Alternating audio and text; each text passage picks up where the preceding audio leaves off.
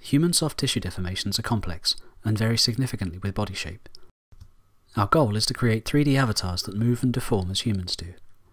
Dyna is a mathematical model that synthesizes realistic body shape deformations resulting from soft tissue dynamics. Dyna takes a body shape and a sequence of poses as input and produces lifelike mesh deformations as output. It works for any body shape, producing visually appropriate deformations. Dyna is trained from examples, but generalizes to new motions, provides animator controls for manipulating soft tissue effects, and can be applied to stylized characters.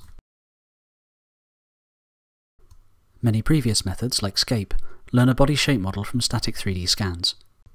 These methods model static soft tissue deformations, but not dynamic ones, resulting in stiff-looking animations.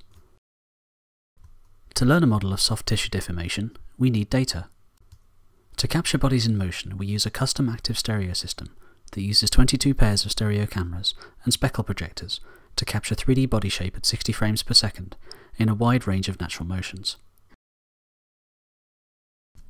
We captured 70,000 scans of 16 subjects, performing 14 actions, including jumping, hopping, running in place, and various types of jiggling. Subjects spanned a range of sizes, with body mass index values ranging from 20 to 47. To build the Dyna model, a template mesh is aligned to the scans, bringing all the data into correspondence across subjects and time. This is a fully automated process. This results in 70,000 meshes, containing complex motions and varying body shape. We use 40,000 for training and the remainder for testing. The training meshes are available for research purposes. These examples illustrate the complexity of the motions and the quality of the alignment. Notice how the mesh quad structure appears glued to the surface, illustrating the quality of the alignment. SCAPE represents static soft tissue deformations, but not dynamic ones. We compute the difference in deformation between the aligned meshes and a SCAPE model. These deformations correspond primarily to soft tissue dynamics. Observe the soft tissue deformations of the arms, belly, and chest. We reduce the dimensionality of the observed deformations using principal components analysis. The first few PCs are shown here as shape changes from the mean body shape in a canonical pose. Notice how these components capture non-rigid shape variation. Here, we project the non-rigid mesh deformations onto a low-dimensional PCA space. Shape deformations are approximated using a small number of linear coefficients. We vary the number of principal components. 10 components already capture some soft tissue motion, while 50 produce a result that is noticeably more realistic. We use 300 components to train the Dyna model. Dyna is an extension of SCAPE that combines shape deformations due to a person's identity with those due to their motion. The Dyna model predicts the low-dimensional PCA coefficients using a second-order auto-regressive model. Dynamic shape coefficients are predicted from the velocity and acceleration of the body, the joint angle velocities and accelerations, as well as from a history of previous dynamic shape coefficients. The second-order autoregressive model captures the effect of waves propagating through soft tissue. After a sudden impact, soft tissue can be seen jiggling after the body stops moving. We compare results of the second-order autoregressive model with those obtained with no autoregressive term. The zeroth order model is driven only by velocities and accelerations. The second-order model produces smoother and more realistic results, with motions that continue after the motion stops, and dampen down realistically. We evaluate generalization in 4 ways. Case 1 involves having a known actor for whom we already have several training motion sequences. Here, we want to generate the actor in a new sequence, and we have seen other actors perform this motion. We show the ground truth alignment, the basic SCAPE model, and Dyna, which extends SCAPE. The alignment is shown here for reference.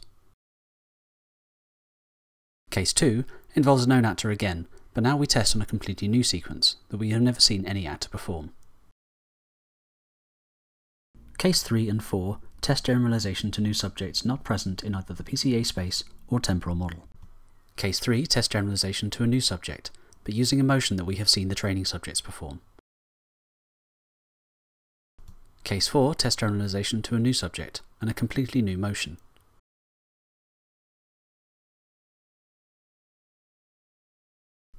Dyna always produces something more lifelike than SCAPE, but it does not necessarily always reproduce the reference alignment. Given only a single body scan, we can predict soft tissue motions. Here, we take bodies from the Caesar dataset, estimate their BMI, and animate them using Dyna. Dyna takes into account the person's body mass index in estimating their deformations. We exaggerate the dynamic deformations for heavy people. This results in different and plausible soft tissue motions, for bodies of widely different shape. Dyna also admits animator control. Given the subject in the centre, we change his weight while keeping his height fixed. This changes his BMI. Dyna adapts to varying BMI and produces different soft tissue deformations. We can mix and match the base body shape and the shape used for soft tissue dynamics to create novel effects. Here we use the body shape of the heavy man to estimate soft tissue deformations for the skinny man in motion. The result makes his body look very soft. This soft tissue retargeting can be used to create artistic or exaggerated effects. We can also apply the deformations from a real person to a stylized character. The mesh has to be in alignment with our template, and then we simply use it in place of the basic scape body. It is easy to exaggerate soft tissue dynamics. We simply scale the dynamic shape coefficients predicted by Dyna. Here we multiply them by a factor of 2.5. While exaggerated, the deformations remain plausible. Here we exaggerate 3 new subjects by a factor of 2. Animators can also exaggerate or attenuate the soft tissue dynamics on different parts of the body. Here we accentuate the motions of the chest and compare the result to scape. The colour coding corresponds to weights used to exaggerate the local deformations. Hot colours correspond to larger exaggerations. In summary, Dyna is a model of realistic human soft tissue deformation that is learned from 40,000 body scans of people in motion using a novel 4D scanner. Dyna relates body shape and motion to shape deformations, producing realistic soft tissue animations that can be varied and applied to new bodies and to stylized characters.